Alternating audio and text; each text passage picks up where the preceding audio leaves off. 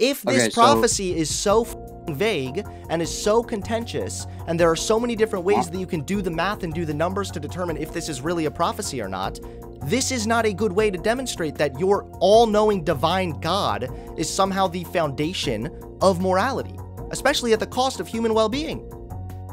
okay, it's not vague because it predicts the exact year that Jesus Christ would die. That's why it's not vague. If you do the math that way, there's other ways that you can add up the math numbers. Correctly, then yeah.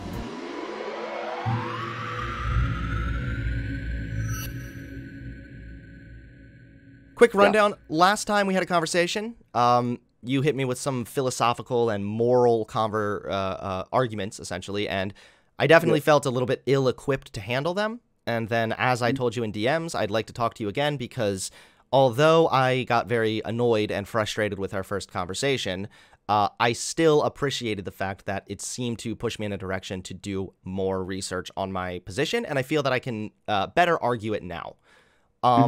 So my main claim now is that you don't need a God to have a moral foundation. Specifically, you can even have an objective moral foundation without a God. Okay. And I assume you disagree with that. Yeah, I do, of course. Okay. So let's go through this a little bit here, because the first question I've really been wanting to ask you is, how do you know God is good? Presumably because of the fact that he is the fabricator of the universe. He has the best intentions in mind, and he would be the, I guess, epitome of moral prudency and, I guess, that which he can make positive or meaningful or good. Okay, so it sounds a little bit like what you're saying is that because he's all powerful, that means he's good. No, not necessarily. I guess I could rephrase this better. Morality would be relative to what he is. So he dictates morality, not the other way around. God is not subject to a moral framework. He is the moral framework. Yes, that is his divine essence. Okay, so I understand your position. I still feel like it's a big assertion, though, by just saying he's the divine essence, therefore he's moral. What, makes him moral? You say best intentions in mind. Do you mean that he has the best intentions for humanity, and by following his morals, we would go to, or we would get somewhere closer to more, human well-being? Because that's a little bit like my position. We are going to get to the place of moral perfection if we end up following him. So moral perfection. And why do we want to get to moral perfection? Doesn't this all come back to because we want to see ourself doing better? We want to see humans doing even better in life? Perhaps. I would say, though, that might be a little bit of an appeal to emotion. An appeal to emotion to see humans flourishing and doing better? Not necessarily that, but you say we don't really need God for that objective morality, but I feel like that's strictly predicated upon one's own emotional desires for humanity, rather than that which is objectively ingrained into nature itself. Because the doctrine of Christianity is man is fallen from the Garden of Eden, right? Basically, we have fallen from communion with God, and we can interact with God through communion of, say, Eucharist or baptism. And when we die, we will be given a glorified body as Adam had, as Jesus now has. Maybe not exactly how Jesus has, because he's still 100% divine. But nonetheless, we will be eternal apart from our own actual desires. God makes it ingrained into the very fabrics of this universe what morality is. I mean, I would disagree with that right off the bat, because I think that the objective morality that seems to be ingrained in nature could be explained via evolutionary means. But that's not what I want to get to yet, because I know you disagree with me there. But I just want to start with the question, how do you know that God is good? Because it seems as though the way that you would go about assessing whether or not God is good, you have to compare God to something to determine that. Not necessarily. So God is good because he is good? So a question would be for that, like, say, before Satan tried rebelling against God, right, and was, I guess, relegated from heaven. Um, don't you think that there was nothing bad technically in existence? I mean, all of God's creation is inherently good, So, right? yeah, I agree with all of this, like, based on a biblical term. I mean, I don't agree with this in reality, but I understand from the framework that you're using. My problem is, though, is when you say that God is good and that he is the ultimate morality, Yes. what do we benefit from following that morality? You already said he has our best intentions in mind. So are you assessing whether or not God is moral to a degree based on how God's morality maximizes our own well-being? I would say that's partially what it is. Yeah. Okay. So then I think we can start there then with the presupposition that God wants to better human well-being, or God's morality. Yeah. So I got into this a little bit last time. I said, in the here and the now, the temporary time, life really doesn't have all that much significance. That's not to say it's good.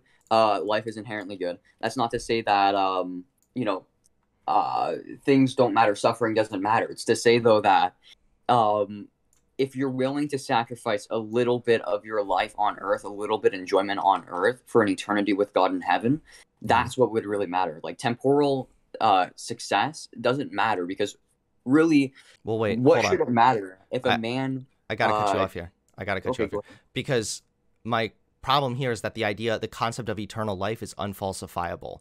We have no way of demonstrating that heaven is real or that heaven is fake.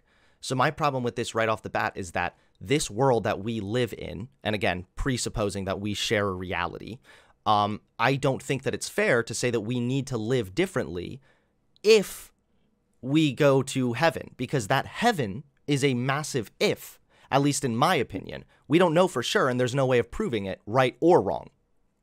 Okay, so question for you. Say you were able to somehow objectively prove God does not exist. Would that then mean that, say, evolution is true? No. No. That would be really? that would be an argument of ignorance, right? Which would be, because this thing is false, that means this other thing must be true. Likewise, you couldn't say, here's evidence that evolution isn't true, therefore God is true.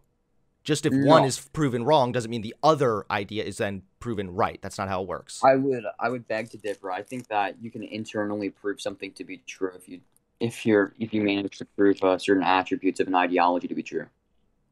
Well, let's back up a second, because you say that God wants to better human well-being. I'm cool with that. I, too, want to better human well-being. So far, my morality lines up with what you are saying God's morality is, because I, too, want to better human well-being. So the question is then, why does God support things in the Bible, such as homosexuality being a sin? Although I do think that that was misinterpreted, I think that a lot of people still read those verses as God condemns homosexuality. You know, how about this? Let's make it concrete instead of you trying to rely on something that you think is a misinterpretation. So, do you think that the Bible condemns homosexuality? This is a way for me to make it concrete for you, so that we can genuinely say that God doesn't like homosexual intercourse. The actual Orthodox Church and the Roman Catholic Church, they both think that homosexual intercourse is a sin, and the Holy Spirit leads the church to make these kind of decisions and interpretations of Scripture. Okay, I can concede that. I don't even want to get hung up on the weeds with you. I don't care to argue about the context and whether or not the interpretation is right. This is me making it so we can actually argue on this with the presupposition that homosexuality is a sin in the Bible. I mean, that's fine. I'm trying to go through basically like a logical structure here. So God wants to better human well-being. God doesn't like homosexuality. It's a sin. However, the conclusion here, though, is that empirically, it's demonstrated that by accepting homosexuality, you are bettering their well-being, and by restricting them, even restricting them on the basis of religiosity, you are harming their human well-being. So how can God want to better human well-being while being against something that would otherwise better human well-being? I think this is a baseless presupposition, mainly because of the fact that you are going along with the presupposition that what you think is better for humanity is actually better for humanity. No, no, no. Right? I'm not. That's not a presupposition. This is empirically demonstrated. We Yeah, I have know it's a decades. Hold on. presupposition. I just No, want to you're make this clear, presupposing what's especially for the good. people listening, is that we have decades of research that shows that one, conversion therapy doesn't work. Two, trying to quote unquote pray the gay away doesn't work. And three, when you restrict gay people's rights or you act discriminatory against them, you harm their mental health, you make it more likely they'll kill themselves, and you are harming their well-being. So how can God want to better human well-being while simultaneously be against something that betters human well-being? Mainly because it does not better human well-being in the way that you think it does, right? The presupposition isn't that in accordance to what you think betters human, or what you think bettering human well-being is whether or not it's doing that. It's whether or not what you think bettering human well-being is actually bettering human well-being. Right, you're going along No, with it's going along with are we defining human well-being? If for me, yeah. if we are lowering the mental health of somebody and we're making it more likely that they'll take their own life and we're making it so that they're more depressed, in my mind, that is not human well-being. Yeah, so basically in the Bible, God made them man and woman in the Garden of Eden. And basically what that means is that was a part of God's like how he constructed nature for man to function in marital relationships. But this, Right. no, I'm not disagreeing with any So of this. it's I've already that's not conceded to I your, need to get my but I've already the point. conceded to your presupposition that God is Yeah, against homosexuality. no, that's not what my point is though. I'm saying though that this is the way that God intended for humanity to function. He can understand what the perfect and ideal society will function like, and that's in heaven, right? So he made it man and woman for a reason. So I don't know if it's so wise for you to challenge an objectively omniscient being. But why? Okay, but then you have to acknowledge then that God is not necessarily interested in bettering human well-being, unless you are No, going to tell me that human well-being, maximizing human well-being, is simultaneously lowering someone's mental health, making it more likely they'll kill themselves. That's the opposite of well-being. no, it's the fact that humanity couldn't function in a perfect way with homosexuality ingrained into it, and God sees that. How?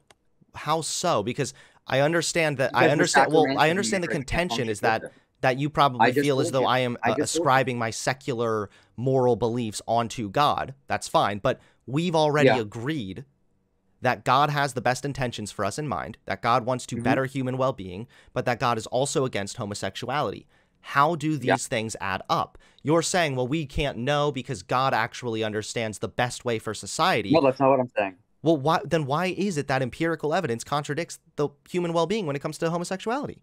Oh my goodness. I'm trying to explain this to you. Humanity cannot function in a perfect way with sin. But how is it a sin? How is it a sin? Because it's not according to the to the nature that God made for humanity, so they can function in perfect accordance. I, okay, but you can't function in perfect accordance if you are committing suicide, if you are clinically depressed, if Yeah, but you there would are be no rejected from your homosexuality in the family and first made place. being homeless. So I understand that God might have this ideal, this ideal way for society to function. That's fine, but it sounds like you're being completely irrational here by saying that God wants to better human well-being, but when God is against something that has already been demonstrated to better human well-being, well, that's just because God has a bigger plan for bettering human well-being. What is that plan? How are you demonstrating this? Okay, I'm going to demonstrate this to you real quick. Human beings cannot function in perfect accordance in heaven, right? Right. Without the fall, there would be no homosexuality. Without the fall, there would be no sinful nature, right? So when you enter into heaven, you are given a new glorified body with your new glorified spirit, and you are no longer bound by the chains of your sinful nature. But isn't this Right. but isn't this all a massive presupposition that you're making? You're presupposing, I mean, we're not going to get into the fact you're presupposing God, but that's fine. I'm already on your ground there. But you're presupposing heaven. What's stopping me, for example, from saying, well, actually, I worship a God who says that if you restrict other people's rights, when you die, you will be tortured for eternity? What's stopping me from making the same kind of claim based on nothing but an assumption? Yeah, what's stopping you there is like the same thing that would stop you. Like if, say, it's like saying this, there's tons of mathematical equations, therefore all mathematical equations are wrong. It's kind of like saying there are multiple different ideas and concepts, therefore all ideas and concepts are wrong. This is just fallacious. There's no such thing as just because there are more than one of things that proclaim the same thing, that means that, you know, it's untestable. Those things are just all wrong. No, it's that what we have here is you are saying that because God cares about human well-being, yes, that is why he says that homosexuality is a sin. And the reason... Huh? I said partially. Okay. Homosexuality, homosexual sex is a sin. Yes. And it is the reason you are coming to this conclusion is that when we die, we will not be able to be in perfect accordance with God in heaven if, say, you are acting in a way that is homosexual, because that is against God's creation and it's against God's, God's creation. I want to make sure I'm summarizing your argument here because I think I understand. The problem is that I am able to empirically demonstrate and falsify the claim that helping or accepting gay people and accepting their freedom to do what they want with loving consensual adults betters their human well-being, whereas your claim about heaven is completely unfalsifiable. I can't test that. I don't know how to prove that it's wrong or that it's right. So why should some people have to restrict their own well-being in the name of God, even if we cannot demonstrate that that's actually going to ultimately better their well-being? Because of the fact that it won't perpetuate right into eternity the way that God would want it to be and the way that it would functionally operate in perfection. Right. It just sounds like you're presupposing all of this. Like, if you're going to tell... Presuppositions are necessary. I understand that. I'm operating on a presupposition, for example, that we are sharing a reality. Yes, I get it that at some point in philosophy, you have to reach some level of a presupposition. But when you tell me that God partially wants to better human well-being, but God also partially views homosexuality as a sin, which, by trying to enforce that, demonstrably negatively impacts human well-being, how then is God wanting to better human well-being? I keep going back to this because then you're just asserting, well, because heaven, because we have to be perfect. I don't know how to prove that. You can't demonstrate this. Well, your assumption is that you can't demonstrate God in the first place. So, like, you're assuming God, but not assuming the rest. It's just fallacious. I'm not. It's not fallacious. I'm trying to get on the same playing field with you. Obviously, if we wanted to go back, then we could talk about how you are also presupposing a God. You're also presupposing which God. You're also presupposing the morals that this God allegedly has. So there's a lot of presuppositions there, but I don't want to get into that. I'm fine, for the sake of argument, saying, okay, let's say that the Christian God is the real God, and he wants to better human well-being. But if he doesn't like something that has been shown to positively impact human well-being when you accept that thing, how then does God want to better human well-being? Yeah, because, okay, I'm trying to demonstrate this to you that in eternal salvation, there is no room for sinfulness, right? If there's no room for sinfulness, then you can't have homosexual nature. That's just not how it works. Okay, so let's go back then and talk about what we are referring to when we say human well-being. Because people in chat are rightly pointing out that I think we're talking past each other because we don't have a... I'll tell you what I'm talking about. Okay, so then you can say yours, which you've already demonstrated, right? I've already demonstrated mine, yes, which is that it's been empirically proven to do a tangible positive, or I would say tangible negative harm on human well-being when you act in ways to discriminate and restrict gay people's rights to get married and love who they want to love. Sure. My definition of human well-being isn't necessarily that of temporal well-being, but rather that of prudency, right? I wouldn't do something in the short term that would benefit me that wouldn't benefit me in the long term. That's just illogical thinking. I think human well-being encompasses that which is of the whole of eternity, right? So it encompasses eternity. Okay, I get that, but I guess this is where I think this might be why we're constantly talking past each other, is because you're presupposing the eternal life. I don't have to presuppose the tangible harm done by restricting gay people. Sure, but that's on the paradigmatic level. That's why I'm doing it. Okay, yeah, that's the thing, is I don't think we can argue any further than this, because what you're telling me is that although God wants to better human well-being, and although God is against things that have been demonstrably proven to better well-being here on Earth, it's actually for the greater good, because heaven, which is a presupposition and something you cannot falsify. Well, don't you think that metaphysics deals with presuppositions, and that physics in and of itself deals strictly with like physical objective rather than like that kind of stuff? Possibly, yeah. And also, just to reiterate what I already said, is I'm not saying that presuppositions are inherently bad. Of course, you have to operate on some level of a presupposition if you're even going to talk to another human being. But when you are presupposing something to this magnitude, and then your presupposition encompasses negatively affecting human well-being here on Earth, then I start to have a problem, and it starts to seem contradictory. Why does God want to better human well-being while simultaneously being against things that better human well-being on the off chance that maybe heaven is real? Okay, so you're not letting me demonstrate why God has an interest in human well-being here, because you're not allowing for me to presuppose this and internally prove this thing. Okay, that's the problem here, is you're allowing me to presuppose God but not heaven. It just makes no sense.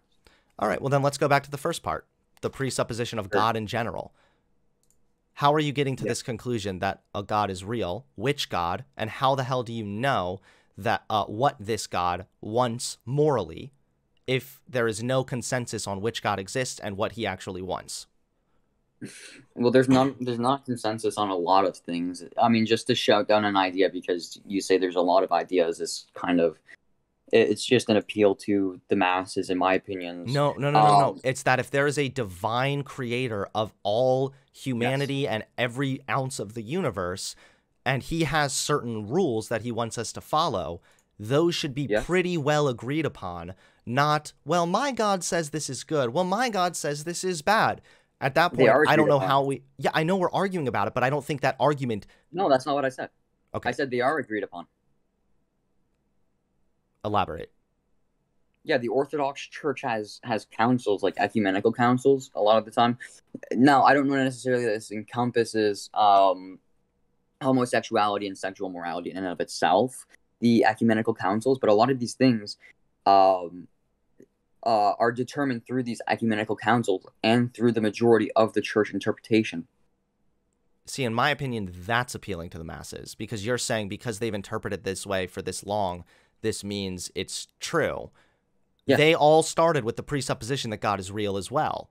There's still no consensus on which God is real or what that God wants. Not to mention, I can go back thousands of years and show other scholars or other churches who believe in, say, Islam, who have studied this for a long time and have a general idea of what Allah wants for their life. Okay. Would highly contend that saying the Holy Spirit guides the church is like saying the Holy Spirit inspired the Holy Scriptures, right? It's an internally proven thing. It's like if I said, Jesus, or how about this? I'm gonna try finding a good example here. Okay. It's like saying to me, prove that Adam ate the apple, and it's like, well, I can't really like show you tangible or even metaphysical proof of that. I would internally prove that thing to you through the internal consistency of the whole ideology, right? I would pick out certain points that I can prove to you that would require a supernatural creator. Okay, I get all that, yeah. But this is kind of my problem, is that for my moral framework, I don't need to go through this many hoops. I don't need to do all these mental gymnastics and say, here are the ancient church fathers who presupposed a God, and they've studied this for a long time, and I'm going to presuppose that they were guided by the Holy Spirit, so therefore I'm presupposing that God exists. Now I think that God wants to better human well-being, but I'm going to presuppose eternity, and God doesn't like homosexuality because of my presupposition that eternity is real. There's not actually any firm grounding here when it comes to us having a conversation here. It doesn't feel like you're able to demonstrate this. Whereas for me... I can demonstrate it. Well, you just said you couldn't necessarily demonstrate some of these things in the tangible. Like, that like Adam ate the apple, sure. Like I couldn't show you it or demonstrate it. That's something really specific, and I don't think I wouldn't ask you, prove that Adam ate the apple. But when we're talking about this is why gay people should essentially live a worse life here on earth, according to your belief system, and you're presupposing the existence of God, this is a massive problem in my mind. And I'll explain to you, because I looked into this after the fact, after we had our first conversation, and I did some studying on philosophy and objective morals and subjective morals, and I want to answer a couple things and kind of clear the air from our previous conversation. I know it sounds like I'm rearing off the combo, but this is going to come back to it. So first of all, I do believe that logic is objective as far as the process we use to come to conclusions, so long as the beginning stages, so long as the inputs into that process are correct, then I believe that logic is objective. Yes, a spider has 8 legs. A black widow is a spider. The black widow has 8 legs. That is an objective process to evaluate a logical conclusion that exists with or without humans. So I want to just clear that out of the way right away. But the other thing that I want to clear is that why I think that my secular moral framework is way fucking better. And that is, I'm sure, first of all, you're familiar with the whole is-ought gap. Are you familiar with this? No. So okay, I'm trying to basically bring the conversation naturally to what I'm trying to get at. But let's say that you make a statement, which is God is against homosexuality. So that's the is statement. From your presupposition, that would be an objective statement. Am I correct? Yeah. Okay. So then what is the follow through? Is that God says homosexuality is a sin, so we ought not be homosexual or act in ways that are homosexual. Yeah, that would be objective morality. You can't get an ought from an is in secularism. Well, you can. That's what I'm saying, is you absolutely can. And the missing link there is the want. This was solved in the early 1700s from the Scottish philosopher David Hume. I'm sure you've heard of him, very popular. David Hume, you do realize that guy, he believed in relativism because he was an empiricist. Okay, I don't care. Either way, he started... Yeah, but he didn't solve it. He didn't solve it. It wasn't... Okay, let me rephrase. I may have misspoke there. He didn't solve this, but he posited the problem of the is-ought gap. And now we have come to a conclusion later on, based on this original problem he posited, excuse me, is that the want is the missing link to the ought statements. So, as a trivial example, I got this from a blog. I'd be happy to send this to you. There is a cookie in the jar. That is objective. Yes. I want a cookie. I ought to open the jar. It is the want that motivates the ought. And thus you have a concrete and conclusive follow-through there, philosophically. That doesn't solve the problem, though. If you read David Hume, you would understand this. Because, no, it's not just David. I'm not saying David Hume is the only one who solved this or anything else. I'm saying that he posited the original. Okay, I'm saying that he posited this original problem, the is-ought gap, and that's part of the problem with religion, is that there is an is, and then there is the ought without ever filling in the gap, which is the want. So, what I am saying... There is no want, though. Yes, there is, and that's why my moral framework is more universal and more objective. No, which is it's that not. We bridge Hume's famous is-ought divide. We all want, quote, life in general to survive over the long term of evolutionary timescales. Now, of course, there are some exceptions here if you're suicidal or if you have a terminal illness, but I think the most logical way that I could say this is that most everything that is currently alive wants to continue being alive. Sure. This is objective and universal. It's an objective and universal want that can provide a link to the morality that we all can agree to, which is life wants to remain an is, life ought to act to remain so. And this is exactly why my moral foundation is far more, which honestly is better, and is also universal and objective. Your moral foundation requires a fuck ton of presuppositions and getting a ton of people on board with the God proposition. Whereas for me, I can go virtually anywhere in the world and say, hey, you're alive. Do you want to keep living? And then they will say yes. Okay, I want to respond to this.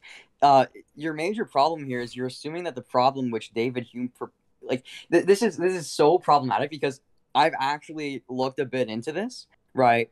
And if you looked at the issues that David Hume took up, it's the fact that empiricism and like earthly materialistic assertion of proof, right, requires so many presuppositions. Not like it requires so many presuppositions that you cannot prove. Like the self, like language, like that has meaning. Yours like no. No.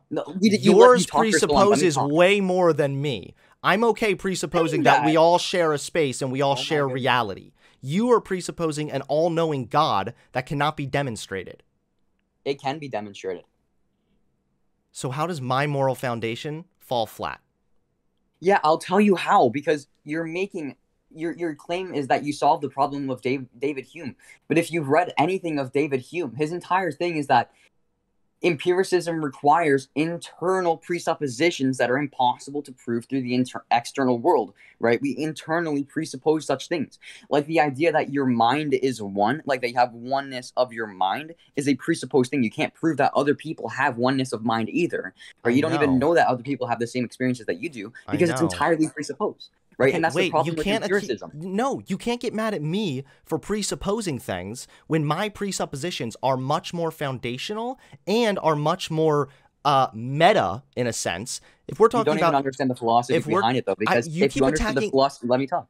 If you understood the philosophy behind it, you would understand that presuppositional worldviews are not foundationalist worldviews. You have a presuppositionalist worldview. What? You have a presuppositionalist worldview. But I'm not a foundationalist. I believe in a web of belief, not a foundational belief. This is the problem, is you don't even understand the philosophical, ideological concepts behind these things. This is just so problematic because you have done no reading into David Hume, but you still want to bring him up. Stop attacking the author. No, I brought him up as the person who originally posited the is-ought divide, which has been something that has been debated in philosophy for 200 plus fucking years. Your proposition doesn't solve it. Your proposition does not solve that, though. Wait, yes, it does. Because we can all universally agree that we all want to continue. No, I get to respond now. We can universally agree that we want to remain life. Life wants to remain an is, as I said earlier. So, with that, we can then figure out how we ought to act to continue life remaining in is. Similarly, if all humans went extinct tomorrow, trees would still want, quote unquote, to continue living. Animals would want to continue living. This is evolutionary. This is natural. This can be demonstrated. And it's a better foundation that doesn't require nearly as many presuppositions as yours. Yeah, so I'll tell you why this is just an utterly baseless assertion, because you can subjectively prove an objective fact, like say through science. Like I can have a subjective opinion on such things, and through my opinion, I can presuppose certain things.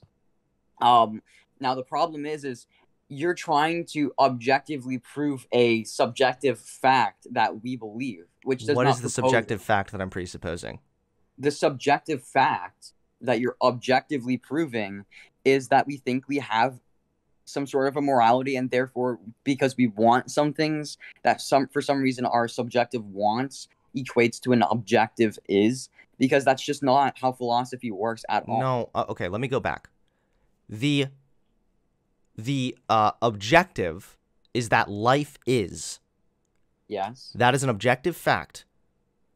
Again, when we're talking philosophy, of course, there's going to have to be some original presupposition. In this case, I am presupposing that I exist and that other humans exist and that we all share a space. That is what I'm presupposing, and I'm comfortable making that presupposition because I find it very hard to believe that I have simultaneously come up with every super smart mathematical theory while simultaneously being terrible at math, and I've written every good song and I've written every terrible song.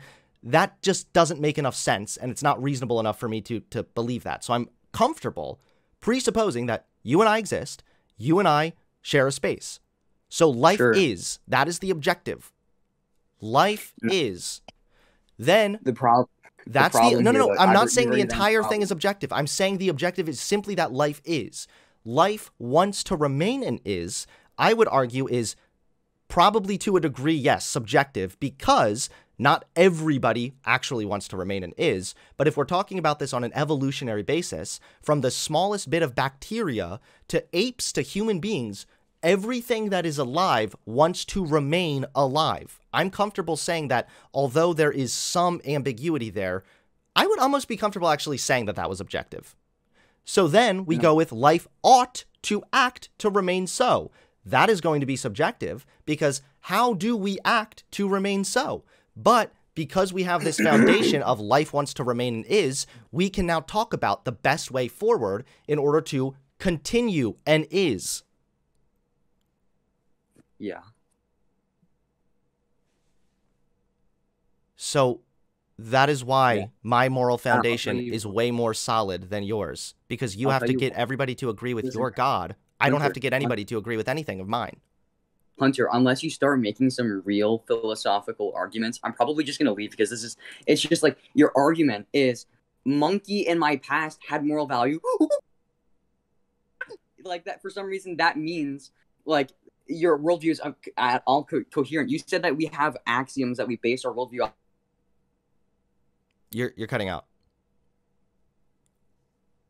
Now, the problem... Yo, you keep cutting out, bro. Yo. You can hear me? You're cut. Give me a testing 1 2 3. Yeah, you're cutting out. Do you want to hang up and I can call you right back? No. Hello, can you hear me? I think it was just a lag. Okay, yeah. I can hear you now. Go ahead. Okay. My problem is that you're making these sort of like very, very uneducated philosophical claims that don't really mean anything. Arguments, they're non sequiturs. They just don't follow from the argument, the conclusion that you have. They're not. How does can you explain to me why you are coming to this conclusion? Yeah, your argument is that because life has had moral values, like monkeys in the past. That's not what I said. I think you misunderstood my thing. Do you want me to re-explain? Sure, go ahead. Life wanting to remain and is not the moral thing. That is just a fact of the matter that evolutionarily, anything that is alive wants to remain so. Whether we are talking about the tiny bacteria to the apes to human beings. My claim is not of a natural moral order amongst every bit of nature. My argument is that everything that is alive wants to remain so, with the exception, of course, of some people who might be suicidal, who ultimately, I think that a lot of those people do actually want to continue living. They just don't like the way their life is. But that's aside the point. The moral aspect comes into life ought to act to remain so. That is when we are able to talk about what is the best way forward for us as humans to continue living and to maximize our life. That's the moral debate. The foundation that those morals are derived from, though, is the foundational objective fact that life is and life wants to remain is. But that doesn't mitigate the fact that it's still a subjective basis on which you're basing your morality off of. Just because you objectively prove a subjective fact does not make that subjective fact an objective fact. What's the subjective fact? The subjective fact is that we want to live. No, this is completely demonstrable throughout the entirety of nature. That doesn't get an ought. That does not get an ought. So what is the answer then? The answer is that in a worldview where God and providence does exist, ethical claims and logical claims make sense and can be demonstrated. How can they be demonstrated? Through epistemology. Like, demonstrate a moral claim for me. So I've already demonstrated it when it comes to, in regards to homosexuality. I think that it's immoral to restrict gay people from living their lives freely and happily so long as it's legal and consensual, because it negatively harms human well-being. And because life is, and life wants to remain and is, I think that we ought to act in a way to continue life. So you asked me how to demonstrate epistemically a moral claim, like an ethical claim? Yes, like I just demonstrated mine. Yeah, so going to use deductive reasoning here for a second, okay? God has revealed himself. He has revealed himself in ways that we can obviously demonstrate are supernatural and impossible without this sort of an entity. Not only that, but this God, right, has dictated these sort of moral principles to us because of the fact that he's an omnipotent being who has made it ingrained into every fabric of this universe, and because it is an objective fabric of himself, like it's a part of his essence, right? When you say it's ingrained in the universe, that could be much more easily explained via evolution. No. Not evolution through a isn't god. Ingrained in the universe. Wait, what? Sorry? Evolution isn't ingrained into the universe. It's just something that happened inside of the universe. Okay. When did God show himself? Like, I can bring up the age 70 weeks prophecy that predicts the exact year Jesus Christ died. Oh, yeah, because I looked into that one, too. You brought that up last time, the alleged prophecy when it came to Daniel. The thing is, though, is we don't really, before we get into the nitty-gritty of that, is that even if there was a prophecy made that was accurate, how does that demonstrate it's a god? If we're already... Go ahead. Because when you have an atemporal and atemporal being who lives not only within the past, present, and future, but transcendent from the very fabrics of time itself, this God can demonstrate to us things that have not happened yet. Okay. But when you're presupposing something that exists outside of our understanding of time and space, why can't I just presuppose that future-telling fairies did this? Or maybe there was a time traveler. Because it's not even implicit within the prophecy itself. It would be an irrational claim. It would be... So if the prophecy hypothetically said a fairy told Daniel that this was going to happen, then we would be believing in all-knowing, omnipotent fairies? No, it was an angel that came to Gabriel in the original context that delivered the message from God and understanding to him. Okay, my question is, though, is that if the prophecy was fulfilled, then how do we know that was necessarily from God? You're saying because God exists outside of our understanding of time and space, and he's omnipotent and he knows everything, why couldn't it have been a time traveler? Maybe Gabriel was a time traveler. Well, I could bring up the transcendental argument, which would rule out secularism completely. But I'm not going to do that. I'm just going to tell you that it's irrational to believe that because it's not even implicit in the prophecy. Okay. Well, I'd be happy to talk to you at some point about the Daniel verse, but either way, I just have a major problem with your morality or where Let's talk about the Daniel 70 weeks prophecy. I liked it. What is your major objection with that? You texted me in the DMs. You said that it has major flaws. How is it flawed? Wait, I'm fine getting into that, but I'm at the same time not actually, because we haven't really resolved this issue. Yeah, I don't think it's going to get resolved.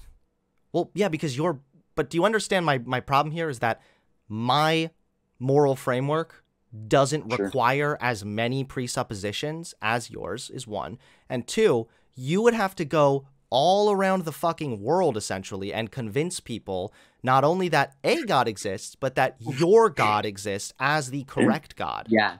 Yeah. So to get universal objective moralities, we would need to first convince everybody that God exists. My moral foundation doesn't require that. And on top of it, if God does one day reveal himself as saying, I am God, I am objectively real, here I am, come out and look at me, nothing changes with my moral foundation. So this is where the whole thing about the prophecy comes in. You're asking me to go prove that this is my specific God. That's why I'm bringing this up. Okay. Right. So the prophecy of... let's see. Is that if you look at it and the dating that was done, this is according to... Hold on, let me see. Wikipedia? No, Dr. Leslie McFall of Oxford. 175 BC, because Antiochus Epiphanes was referenced in the prophecy, right? Is that what it is? Well, no, some people think that the verse was actually referring to Nehemiah, not Jesus. Nehemiah. That's...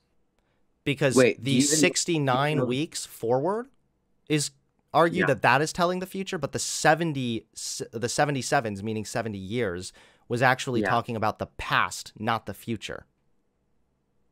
You you do realize the Daniel 70 weeks prophecy was written in 530 BC. Nehemiah lived in 444 BC to give the command to effectuate the prophecy. I mean, I can send you this. It shows the charts and the dating and how it would line up to that. And yeah, the problem is that a lot of people are trying too hard to insert Jesus into every single text.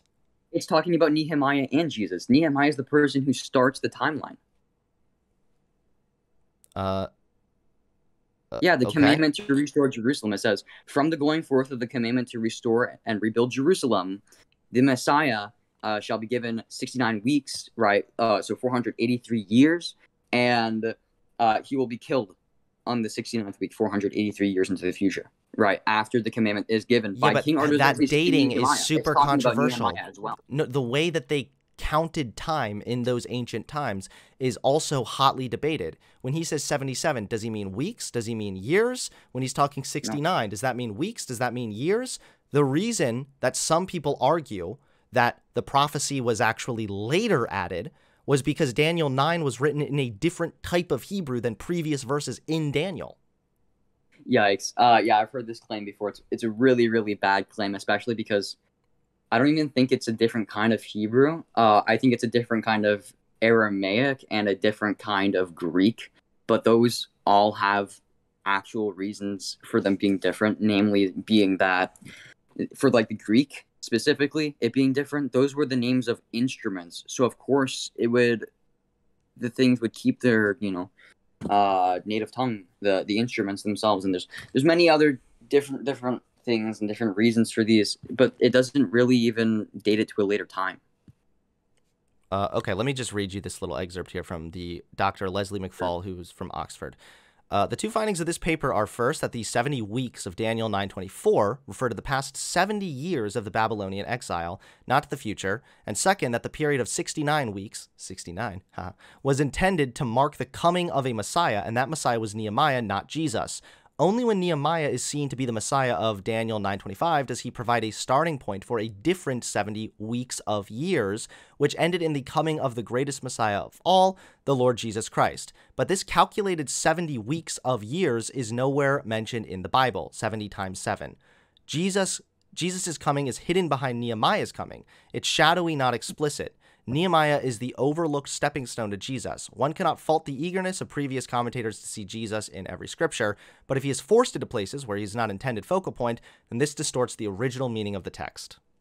Yeah, so I'll tell you why that's really, really bad of an interpretation. Mainly because Nehemiah is the person who gives the commandment to restore, or who is given the commandment to restore Jerusalem, right? If you know anything about the prophecy itself, right, so I'll go to the prophecy in my Bible real quick. So it says, you shall know therefore and understand from the going forth of the word to be answered to rebuild Jerusalem, Christ the Prince, there shall be given 7 weeks and 62 sevens. It's saying, after, like, you will know commandment to restore Jerusalem is given, it will be 483 years after the rebuilding of Jerusalem until the Messiah comes and he will be killed. Was this the 70? Was this the 77 thing, or was this the 69 one? This is the 69 one. Okay. Yeah. So let's see. The conclusion of this section is that the 70 weeks of 924 are unrelated to the 69 plus 1 weeks of 925 to 27. The former refers to the past, the latter to the future. This constitutes a major point of disagreement with modern treatments of Daniel 9. So there are massive amounts of holes with this prophecy, essentially. No, there's not. Yes, there is. Is that one? No, you have to demonstrate that. No, I have absolutely demonstrated it by showing the way that the Hebrew, or what you said, the other language that they were using, was completely different. There's only Hebrew in this prophecy. I've read the prophecy in Hebrew. Okay. The Hebrew differed in Daniel 9 from the previous parts of Daniel. So let's demonstrate. Is that true or false? No, I'm going to bring up the Masoretic. You cut out again. 980, right? These are compiled in 980. These are the Hebrew texts that the KJV at least translates from. We don't use this in the Orthodox Church all that much, but it's still useful. Um, so let's go ahead. Wait, no, I'm not loading up the original Hebrew on screen. I'm just not doing that. Because even if I were to concede, even if I were to walk back that assertion and then concede that it was actually all in the same Hebrew, it doesn't change the fact that my overall contention with not only biblical prophecy, because there are a fuck ton of biblical prophecies that never have come true, but there are also problems with the fact that this is so hotly debated. A prophecy from an all-knowing, divine, omniscient God should not be so open to interpretation. It shouldn't be so hotly debated among scholars. This should be clear and concise, because true prophecies, quote unquote, are a claim about when something will happen, exactly how it's going to happen, and then it does. There's no actual proof, one, because you cannot falsify the claims made in Daniel 9, and then two, there is so much there's so much contention when it comes to this. You can falsify them. How do you falsify them? You can't just say because the Bible said this, then the Bible said that. No, you can show how it is not demonstrably true historically, according to the historical dating of the text themselves, and not demonstrably true according to the actual fulfillment of the prophecies themselves, whether or not Jesus Christ died on the cross. But you would be a Muslim to suggest that he didn't, because all historical... No, I recognize that somebody named Jesus existed. That's fine. But my problem, again, is the way that they measured time is up to debate. And a lot of people, they try to read this and then make it fit so that Jesus fits into the chronology of the biblical verse. When, according to what we have, according to what we know, that is up for debate. I'm not necessarily saying it's not a prophecy, but I am saying that if this is a prophecy from the divine, all-knowing God, it shouldn't be this fucking confusing, this vague. And when you have a vague prophecy like, he will be the anointed one who will then die, what does that mean? That could be interpreted anyway. Somebody's going to interpret that as meaning Jesus. Other people have interpreted it as being Nehemiah. I don't care. Just because people disagree with each other doesn't mean all disagreement and all points of contentions are wrong. Unless you start making real arguments about this and like what it actually says, I'm not gonna bother with you, because my argument is that a prophecy from a divine God would require multiple things. One, it would not be so vague. It's not vague. Really, the anointed one will die. A new covenant? What does this mean? There was somebody who came just... That's not vague at all. Wait, yes, if we're talking... Hold on. If you're talking about the Daniel... If you're talking about 927, the leader making the covenant with God's people was actually suggested to be... I don't know how to say this name. Antiochus? He desecrated the temple and stopped the daily services being held there for exactly 3 years. Okay, this is just ridiculous, because you don't understand the chronology of the text itself. Just because it says, or prophesy, yeah, I do agree. It's prophesying about Antiochus Epiphanes, Nehemiah, and Jesus Christ. But just because it does all three of those doesn't mean the entirety of the prophecy is predicated upon Nehemiah or Antiochus Epiphanes, because they're just a part of the chronology itself. Like, I don't think you have an actual understanding of what the prophecy entails in and of itself. My understanding is that this is prophesying when Jesus is to start his mission or his movement, and then when he dies. But my contention is multiple things. Is that, one, the reason I'm bringing up that there is a lot of debate about this is not as an argument that it's wrong. It's that this casts doubt that this is somehow a prophecy from an all-knowing divine God. If God wants us to know him and he wants us to follow him, then why is he making these quote-unquote prophecies that are so hotly debated? Why has the Bible in its entirety not been preserved? There are so many questions that I have in regards to you alleging this comes from a divine spirit. People disagree with each other, therefore the Bible is wrong. No, the claim is that if this is from God Almighty, there shouldn't be this level of disagreement, dude. Listen, Hunter Avallone, make some real arguments, or I'm about to dip, because these are not real arguments. The prophecy mentions one person doing vague things. And so now it applies to Antiochus, it also applies to Nehemiah, it also applies to Jesus, and it depends how you do the math when the 69 plus 1. This is bullshit. Oh my God. That's not, you just don't know how to conduct anything. It's like saying the same thing for evolution, because there's more steps for it and because you need an inside understanding of it. It's not prophesying when Antiochus Epiphanes is going to do so-and-so. It's not prophesying that Nehemiah is going to die on the cross, or not on the cross necessarily, but he's going to be killed by a government. It's prophesying all of these things and different aspects of them in accordance to each other. It's like me saying, okay, so as soon as this commandment from King Artaxerxes goes out to restore Jerusalem, Nehemiah is going to be the starting point for that. And then about 483 years after that, Jesus Christ is going to die. And by the way, Antiochus Epiphanes is going to commit the abomination of desolations. It's a very coherent. Wait, I'm reading Daniel 9:27 right here. And he shall make a strong covenant with many for 1 week.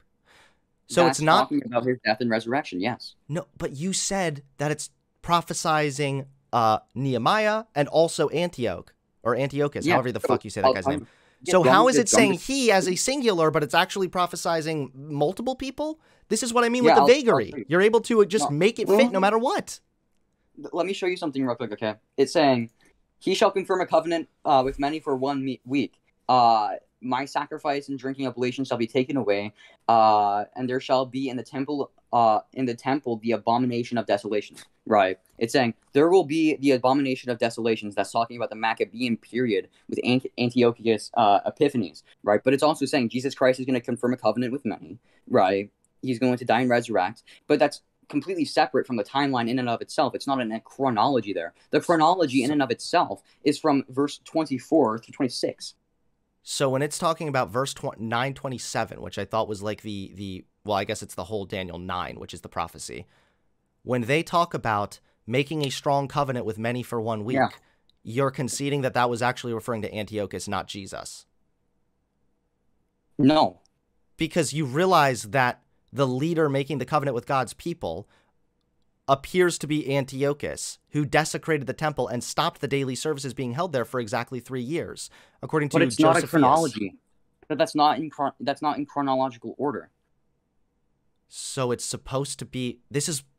Can you please fucking explain that more so? Okay. Yeah. So it's like if I set up a really in-depth timeline, and then after the timeline and then the preceding verse, I make a bunch of claims of things that are about to happen, but I don't necessarily say them in order. Okay. Yeah, this kind of goes back to what I said already, is that when you have prophecies that can be applied to virtually anything and can be used to fit anything, you kind of come to fitting a square into the circle hole. And this is the exact problem that I have with quote-unquote biblical prophecies. If this hold on, you realize the big problem here, right, is that you are saying that this prophecy shows that God is real, which is why we should then base our morals on God, which simultaneously includes harming human well-being. If this prophecy is so vague and is so contentious, and there are so many different ways that you can do the math and do the numbers to determine if this is really a prophecy or not, this is not a good way to demonstrate that your all-knowing divine God is somehow the foundation of morality, especially at the cost of human well-being. Okay. It's not vague because it predicts the exact year that Jesus Christ would die. That's why it's not vague. If you do the math that way, there's other ways that you can add up the numbers correctly. Then it's like saying to a kid, 1 plus 1 equals 2, and he says no, it's 1, and then you say, and then the kid says no, there's ambiguity here. We just don't know anything then, and it's not true, and blah blah blah. No, that's not what it is. I'm not saying ambiguity is what. Well, no, you have to. Listen, and the dad says you got to do your mathematical equations properly, kid. Otherwise, you're just making uneducated assertions, right? Yeah, but that's not coming from a divine, all-knowing God. This is the problem. The ambiguity alone, in and of itself, is not necessarily the problem. But if this is from a divine, all-knowing God who wants all of us to know him and follow his morals, then this prophecy should be a hell of a lot clearer than this. We shouldn't be able to debate this for the last 30 fucking minutes. It should be crystal clear what it says, what it means, and how it came true. Instead, you have a lot of contention. You have debate. You wonder, how did they actually do the math? Could you have done the math this way? Why is Daniel 9 written apparently different from other parts of Daniel? Why do some people suppose that maybe this was actually put in after the fact, meaning a post-eventum prophecy? There are all kinds of questions here. And then on top of all of this, to kind of start pivoting away from this because we've been now going in circles. There are a fuck ton of... you've been going in circles. Your arguments are just baseless. You're just throwing things out there, and then when I ask you to prove them or substantiate them in any way, shape, or form, or have it internally consistent with itself, you just deny it. Like you said that because this is divinely inspired by God, and people disagree on it, and because there's ambiguity in the scholarly opinions, that means such and such, and that it's internally inconsistent, therefore it's not reliable. But that's not at all true. It would actually make sense, and it's internally consistent that these things are as such. I feel like you're not understanding my actual argument here. Like, I am understanding. Someone actually in chat made a good point that mathematics have clear rules, right? No, they don't. Yes, they do. They have clear rules that you abide by. And secondly, you don't claim that mathematics are coming from a divine, all-knowing, powerful God that if you don't follow, you will burn in hell for eternity. That's not what you're saying when it comes to math, okay? But when we're talking about prophecies, there are a fuck ton of ambiguities here and ways to interpret this to mean virtually whatever you want it to mean.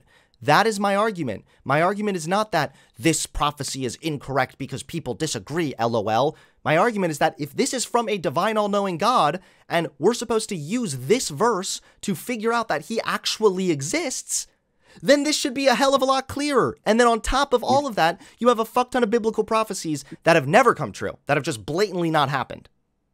Okay. I would ask you to substantiate that, but I will. Have some... I already know a prophecy that's very crystal clear that never fucking happened.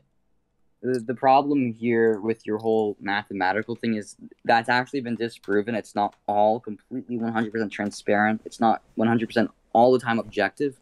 I can't remember the name of the specific equation problem or formulation, but there was a problem. I'm not getting into to argue about math. I'm not doing it. It doesn't matter right now.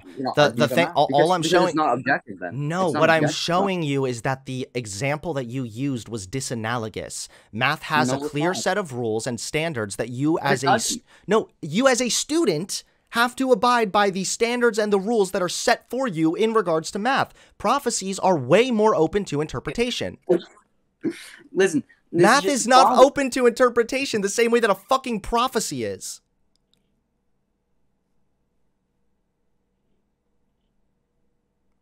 Are you there? Did God silence you? Hello? Hello. You cut out there. I'll have to wrap up the conversation soon, but I would wait. Can you still hear me? Hello. Hello. Sorry, I don't. Yeah. I thought God struck you down there. Yeah. So you say that math is objective and it has an objective meaning and it needs to be properly interpreted, but you're not willing to actually go through and argue for the proper interpretation. I never once said that math was objective. I never said this. I said that if you are making a comparison to a student that says, I don't believe in the 1 + 1 = 2, that's not fair because there is a set standard applied to math that you must abide by. You don't think that math is objective? Are you like a solipsist? Holy shit. Okay. I don't know why. Actually, you know what? I do know why you're trying to pivot away from this subject, but let me just go over one more prophecy that clearly never came true. Why don't you go to your Google and type in Isaiah 17:1. Sure, let's go over to this. Isaiah 17:1. Actually, I'll just bring it up in my Bible myself here. Okay, I'll read it to my stream. A prophecy, and I'm reading the NIV, so whatever. A prophecy against Damascus. See, Damascus will no longer be a city, but will become a heap of ruins. The cities of Aroer will be deserted and left to flock, which will lie down, and no one to make them afraid. The fortified city will disappear. So it's predicting the fall of Damascus. Yeah. And now Google, is Damascus still a city? Yeah, I haven't done any research on this, so you'd have to get back to me on this. I'm just showing a very clear-cut example as to how this prophecy never fucking happened. What is it? So it says it should be deserted. Yeah, I don't know necessarily what it's even talking about. You'd have to get back to me on that. Okay. All I'm saying is that if you're gonna predict or appeal to the Bible that has these prophecies in it, then there probably shouldn't be a fuck ton of prophecies that also didn't come true, like saying that Damascus is going to fall. It's going to be unable to be it's not going to have people living in it. But yet you look and Damascus is still standing, and it's one of the oldest cities to exist, and it has an estimated population over 2 million. Yeah, I would have to look into that, but that doesn't invalidate the actual prophecy that I had at hand. I know it doesn't, but your refusal to walk through the prophecy and understand it is not my problem. That seems like a you problem. Wait, I know. I'm not saying that this prophecy not coming true debunks the other prophecy. I'm saying that it's not that impressive if you're appealing to a divine God who made one prophecy that can somehow be interpreted to have come true, while there are a lot of other prophecies that never came true. Yeah, but I'm using this prophecy in specific. You cut out again. That doesn't make this prophecy. That doesn't make this other prophecy any less valid.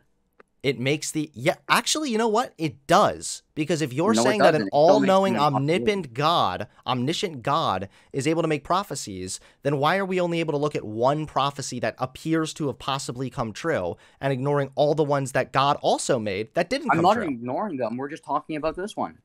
Okay, but I said I'm going to move the conversation to a few prophecies that never came true, which casts doubt on the validity of the God that you're appealing to. Do you want me to tell you why you're just... Because I think this is a good place to end it, probably, because you're just not making arguments here, right? You had a complete refusal to actually walk through the Daniel 70 weeks prophecy and for me to explain to you why these other interpretations of it are wrong. Are you there? Yeah, I'm here. You're just refusing to walk through why these other interpretations are wrong. Listen, I'm not. All I was saying is that there is all I'm saying is there are contentions with the one prophecy. And even if you were able to demonstrate that that one prophecy came true with 100% certainty, it still takes away from the credibility of the God allegedly giving these prophecies, because there are a fuck ton of other prophecies that allegedly God gave that have not come true. Do you understand what I'm saying here? Hunter, I don't know if you know how an actual debate works, right? At least like a formal debate. But when I ask you in DMs for sources and stuff, and I will give you my sources and arguments if you give me yours, right? So we can critique each other's on the spot in the debate. That's how... You might cut out again. No, I know. We're not having a formal debate here. We're talking on my fucking live stream. So either way, this is why I wanted to have another conversation, because I knew that once I actually looked into this shit, that I knew that a new conversation would be better, because I am able to now look into the claims you made, and I realize that there is a fuck ton of issue with it. So no, I'm not going to believe in a God or presuppose a God based on this one prophecy that can be interpreted as possibly coming true, and in doing so, restrict human well-being and restrict gay people from living their lives happily. So thank you very much for your time, and I'll see you later. All right.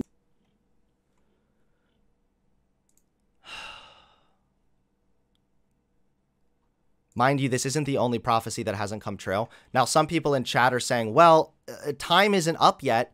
I'm sorry. That's not a real prophecy then. Sorry. That's not a real fucking prophecy. If I say, one of these days, New York will crumble. Well, okay.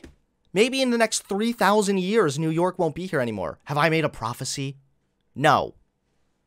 You've just said something that could happen and then waited out long enough that it's probably going to happen. Not to mention, there are a lot of other prophecies that have never come true either. This is why, by the way, Jews don't believe that Jesus was the Messiah. These are some of the prophecies the Bible says the Messiah will meet. Build the third temple. Never did that. Gather all Jews back to the land of Israel. Never did that. Usher in an era of world peace and end all hatred, oppression, suffering, and disease. As it says, nation shall not lift up sword against nation, neither shall man learn war anymore. Last I checked, that has not ceased. War is pretty common, sadly. Spread universal knowledge of the God of Israel, which will unite humanity as one. Like what I'm saying, if this is the divine God, why has he not made himself known across the board so that we can actually go and follow him and do things that he wants? As it says, God will be king over all the world. On that day, God will be one, and his name will be one. If an individual fails to fulfill even one of these conditions, then he cannot be the Messiah. Because no one has ever fulfilled the Bible's description of this future king, Jews still await the coming of the Messiah. So there you go. I'm glad that I had a conversation with this guy again, because last time we talked, I didn't really have a good understanding of philosophy, and I got a little bit flustered because I wasn't sure how to respond to everything he was saying. But then as soon as I looked into it, I was like, holy shit, this guy doesn't know what the fuck he's talking about. I'm just glad it's over, okay? Don't forget to hit that subscribe button and click the bell so you get notified when I drop a new video.